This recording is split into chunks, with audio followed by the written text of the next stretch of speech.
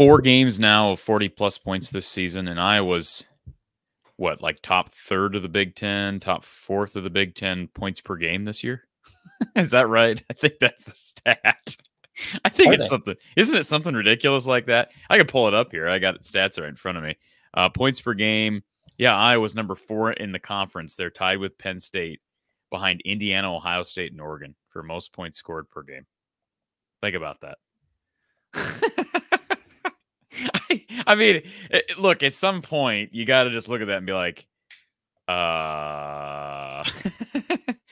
So, do I think that they have a better offense than a few of the teams behind them? No. But is that a substantial statistic that is just jaw-dropping and meaningful? Yes. After 8-9 games played? Absolutely it is. Yeah. They're right. As far as points, basically Penn State, Iowa, and USC are all averaging 31 per game. Now, USC's having a rough year, but offensively, we consider them to be a juggernaut, and obviously Penn State is a juggernaut. You brought up that team, Corey. I put this stat together myself, so I'm going to pat myself on the back because it just hit me. I don't know why it hit me. These things hit me. I posted this on Twitter. We're going to serve it up here because I found this to be fascinating. So I am one that, based on having all these channels, took quite the hit on this one because there was a number of times during the offseason, and some of you will understand because we've got a USC show, that I had the audacity at times to actually compare Iowa and USC, that Iowa could possibly be better than USC, and that I ranked and rated Iowa to be one rung above USC as a total team. I had all sorts of USC fans that were like, that's ridiculous, and you don't know what you're talking about, and that's outrageous. Well, not only is Iowa a substantially better team this year, look at these offensive numbers. Now, again, is this significant? Substantial? No, it's 3 games, but it's the same 3 teams. And these are meaningful games against Big Ten opponents: Wisconsin, Minnesota, and Washington. Both these 2 offenses and total teams played those 3 opponents, and Iowa scored substantially more points, 113-76. Appreciate everyone that enjoyed that post. It got like 530 likes. So that is meaningful against, again, USC supposed to be all offense and Iowa all defense. Well, the Hawkeyes are complementing. They are playing truly something that Kirk Ferentz has talked about for years and years and years: complementary football. Yeah, right now, points per game wise, they're on par with those teams. Now, if you look at total offense, USC's better. Certainly, they have a better pass offense, but Iowa's number 1 in the conference in rush yards, run yards per game. USC's not even top 10 in that category. So it's a fair debate to have. USC fans may not like it, but the bottom line is Iowa's a better team, and there's not really any question about that. They're just a better team. So I think that's more of a reflective of the whole, and it'll be interesting to see what Iowa does against the other Los Angeles squad this weekend on a short prep week and the 2 time zone crossover deal. That will be fascinating. It's a UCLA team that's playing better football, having crossed over a couple time zones and won a very difficult venue in Lincoln Memorial Stadium. So that's intriguing. But I think maybe people just aren't giving Tim Lester quite enough credit. You know, everybody wants to talk about Brendan Sullivan, what could have been. I get that. That's the title of our show today, what might have been.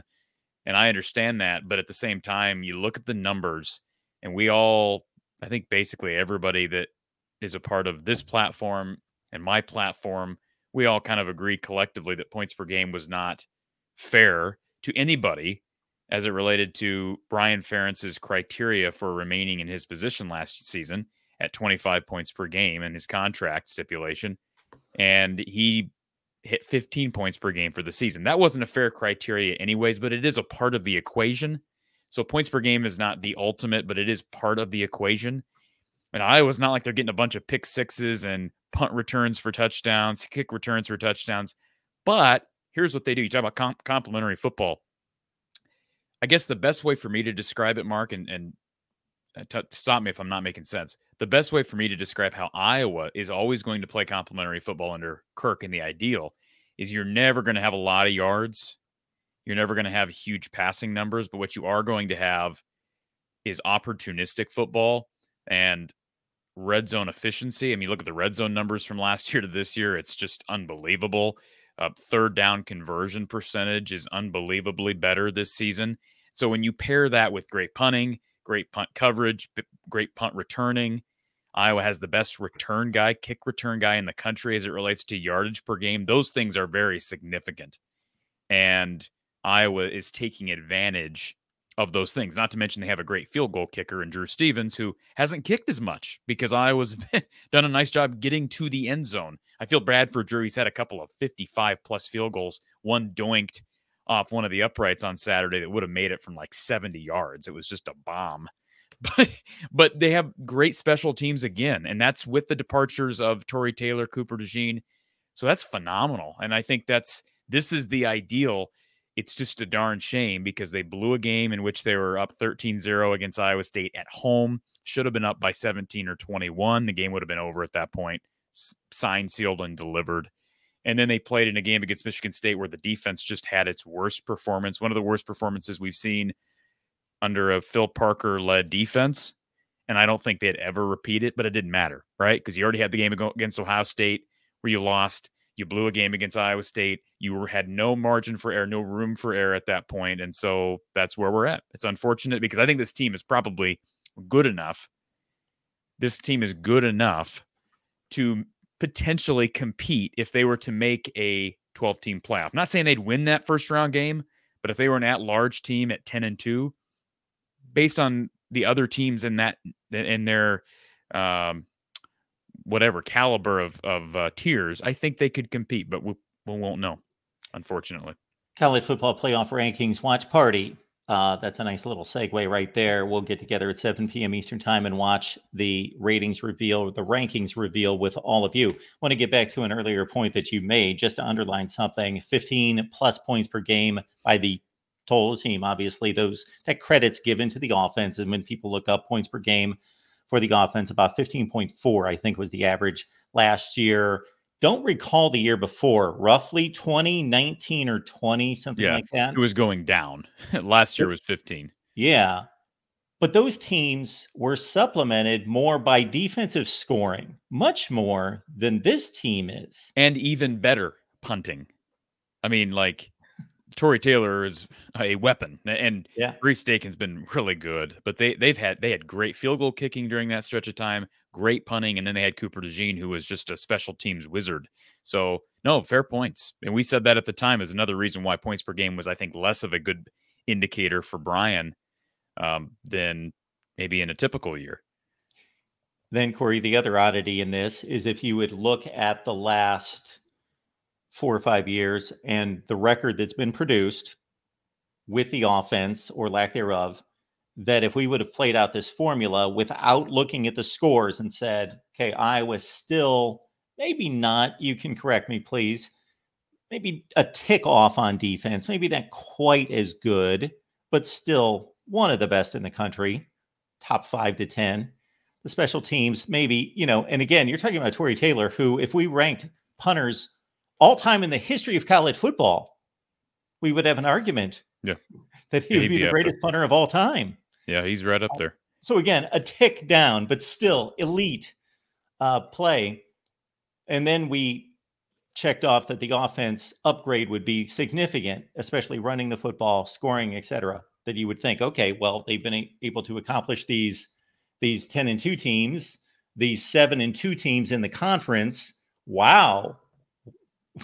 It hasn't translated to the record because, well, number one, they played an elite team, and they normally in the Big Ten Western Division played an elite team not every season, maybe once every other year, or once every 3 years, something like that. Number one. Number two, Iowa State's better than they usually are, even though we both agree that Iowa's a better team. And should have they dominated the first half. Iowa dominated. Iowa State didn't have a first down until I think late in the second quarter. And Iowa State's better than they typically are. Sure, but they're playing in a conference that's worse than it typically has been. You know, Okay, I'll take that. I mean, A&M, Texas Tech came up here and won Saturday, and I thought in that last, I don't know how, if you did you watch that game? No. So that last drive, I thought Texas Tech did everything in its power to lose, and all Iowa State had to do is keep them out of the end zone. Texas Tech had two different plays where they had a wideout beat a DB deep. One was overthrown by the Texas Tech quarterback. The other one was underthrown. They had at least two penalties in that final drive, one of which came at the 1 yard line, first and goal at the 1. They take a false start at Yeah, I the read the 1 yard recap. line. Yeah, I think they had 3 false starts on the drive. 3 false starts. They were asking, please stay undefeated and take this. But what's the old phrase? They managed to they managed to snatch defeat out of the claws of victory. Yes. So I look, Iowa State is good, and then I give them credit, and that's the thing about that game back in September was part of the problem with how Iowa squandered those red zone opportunities. Iowa State, give me some like teams to Iowa State, teams with like records that are around. Oh, like records? Pitt. Okay, so Pitt. I'm guessing Pitt doesn't have Jalen Knoll and Jaden Higgins on the outside, and Rocco Beck's just adept at being able to put together late game drives. And so we knew that even before he did it this year. He did it against Central Florida, he did it against Iowa, he did it against Texas Tech on Saturday, but the defense found a way to lose it at the end. That's why not building that 3-score lead in that first half was such a problem. And I remember saying it when it happened, like, this team is equipped to throw the ball. And Iowa's defense, we figured if Iowa was going to be weak anywhere, it would be where they lost Cooper DeJean. So I don't know, like, it kind of just worked out the way you hoped and feared that it wouldn't. And so I don't know. There's nobody left on this Iowa schedule. I'll be shocked. And I said this before the Michigan State game, and I ended up being shocked. But I'll be shocked if they lose to anybody else in the schedule.